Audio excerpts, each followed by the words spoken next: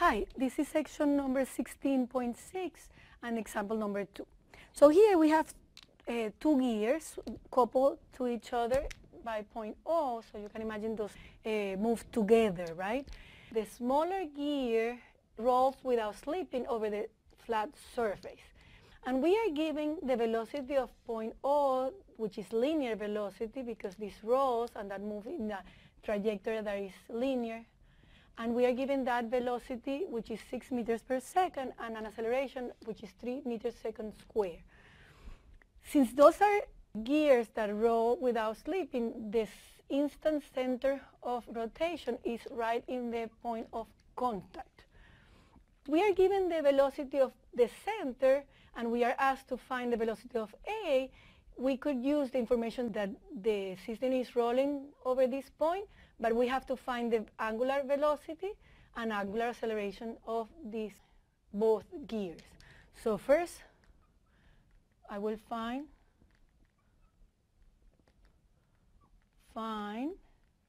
angular velocity and angular acceleration of gears.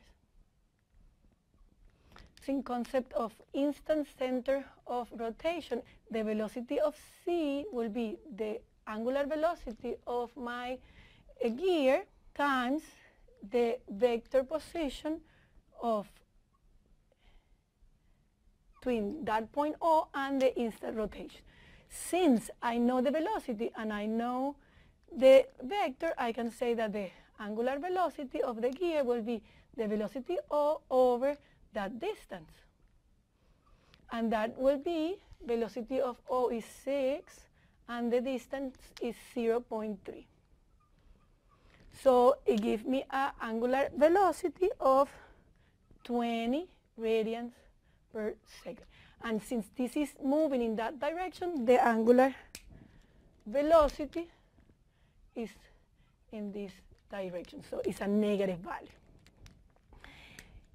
I can do this exactly the same for the acceleration because this has a linear trajectory, point O.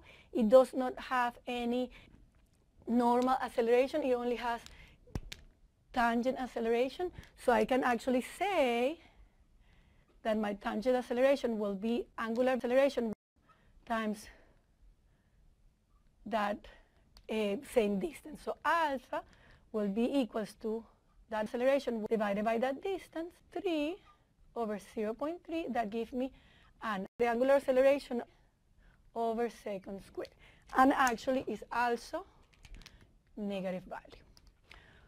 Once I have the angular velocity and the angular acceleration of the rigid body, I can apply my equations to find the velocity using relative coordinate system. So I will attach a coordinate system to my gear in the point of instant rotation.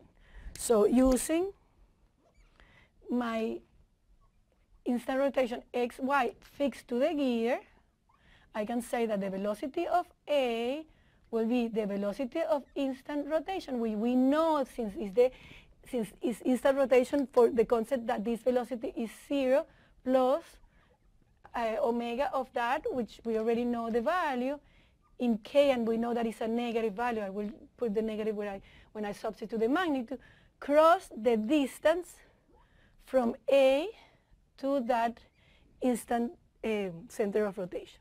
So that will then be negative 20 in k, cross product, and the vector from the instant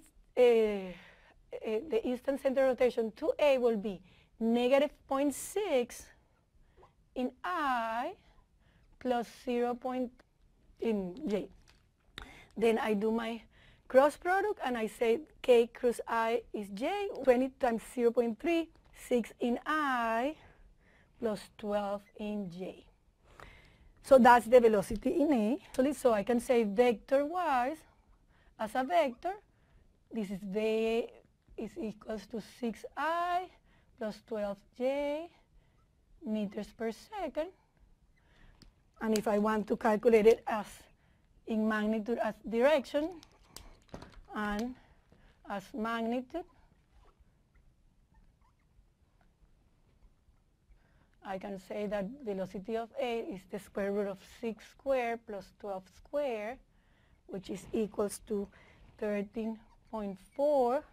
And the direction will be the tangent, the inverse function of the tangent, 12 over 6, which gives me a value of 63.4. So I can always write the results either in vector form or as magnitude plus a direction. So that was for the velocity. So this was the velocity. And I can do exactly the same procedure to find the acceleration. But as we know, acceleration is always a little bit more complicated than velocity.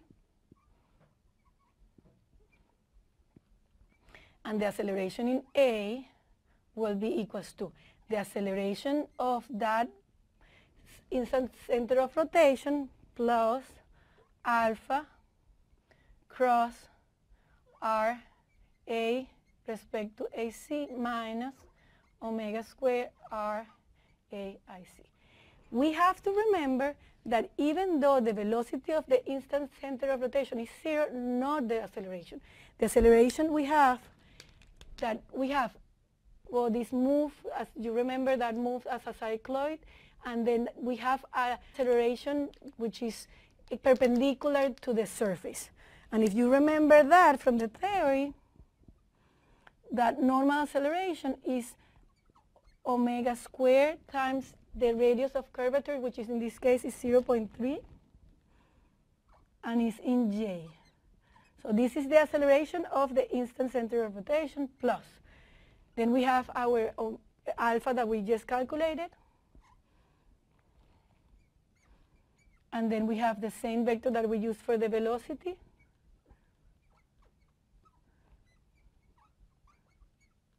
And then we have this component. The value is negative 20 squared. And the vector is exactly the same vector.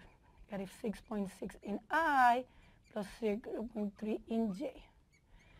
Well, we do our cross product and we put them together, and we can find, we put together the I's and the J's, and then we got the acceleration in A would be equals to, I'm going to put that here, 243 I plus 6 in J.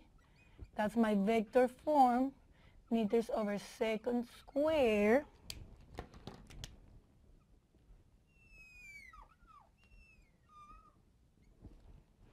And then as I did with the velocity, I can write that in terms of magnitude and direction.